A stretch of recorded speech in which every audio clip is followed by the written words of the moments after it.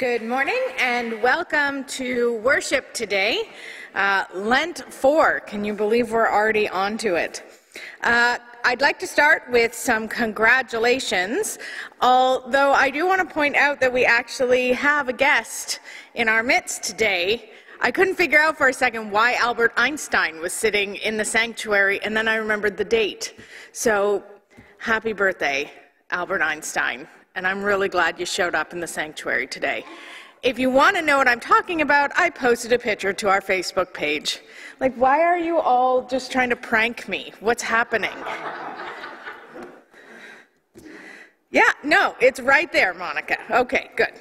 I'd like to start with congratulations to Louis and Alma Kirstein on the safe arrival of their 5th grandchild this week.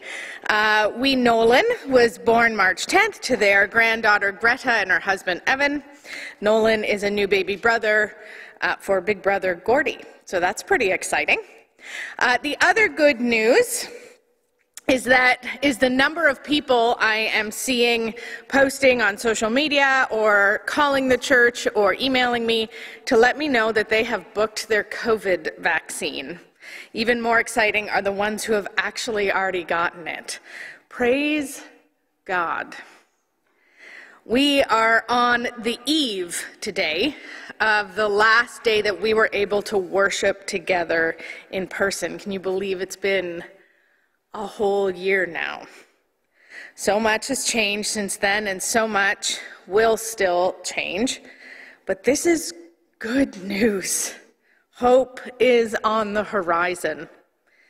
So I just wanted to call out to all of you, if you need any help or if you know of anyone who might need help registering for the vaccine or getting transportation to or from, please do not hesitate.